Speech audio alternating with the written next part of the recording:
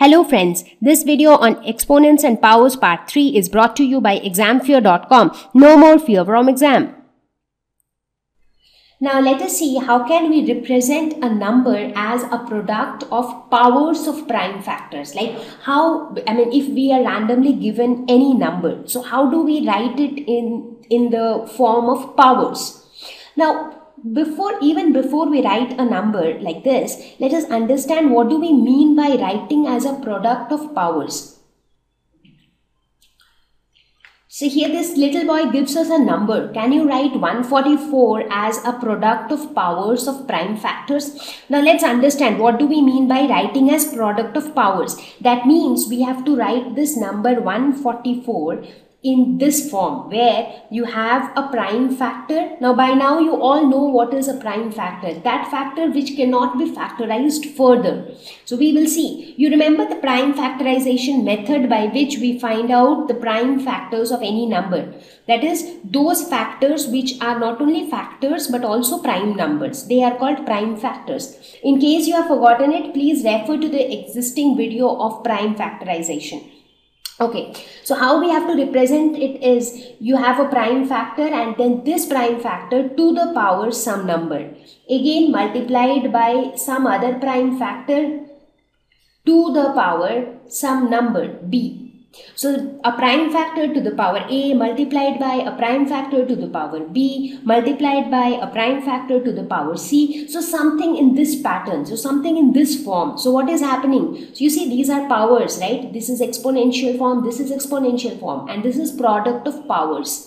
So that is why it is called representing a number as product of powers of prime factors. Now let us see how we do this. So in order to do this, this is our given number 144. So the first step to do this is to do prime factorization of 144. So how do we do prime factorization of 144? So we write 144, which is the smallest possible prime number, that's 2. So we divide it by 2 only if it is completely divisible by 2. So in this case it is. So 2 7s are 14, 2 2s are 4. Now this again is divisible by 2. So 2 3s are 6, 2 6s are 12.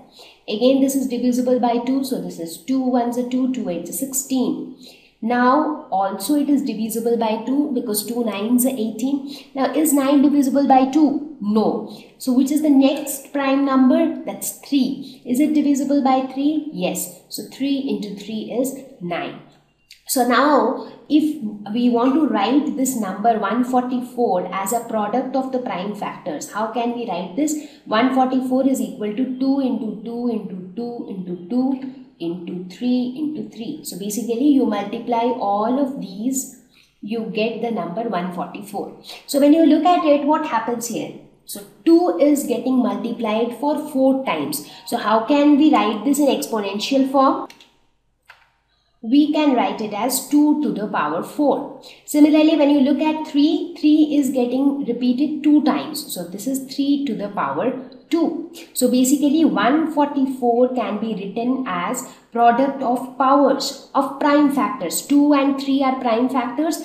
4 and 2 are their respective powers, and this 144 is the product of the 2. So this is what we mean by representing a number as a product of powers of prime. Thank you. Please visit examfear.com for free quality education. You can learn with a simple 4-step learning process wherein you can watch video lessons, you can ask your questions, you can refer notes, and you can take a free online test. We have content for class 6 to 12 on physics, chemistry, mathematics, and biology along with practical videos. So please subscribe to our channel for daily updates. Thank you.